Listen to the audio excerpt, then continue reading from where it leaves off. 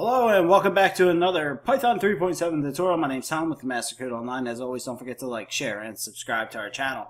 In today's tutorial, we're going to show you how to delete a tuple. Alright, remove it from the memory.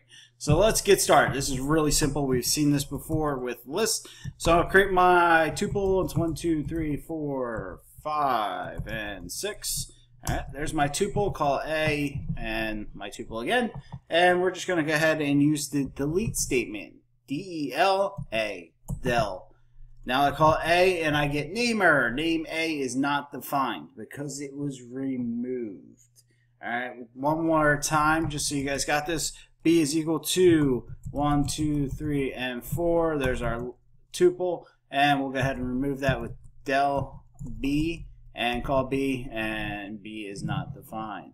Alright, so this isn't guaranteed. This is being removed completely from the memory. But the object or the variable itself is being removed, and there's no longer an assignment to this object. Alright, so it's just important to know that it might not be immediately removed from the memory because of garbage collection, which we'll talk about in the future, so you guys better understand that. So, alright, I'll see you in the next tutorial. If you have any questions, leave a comment below or over at mastercode.online. We'll see you in the next tutorial.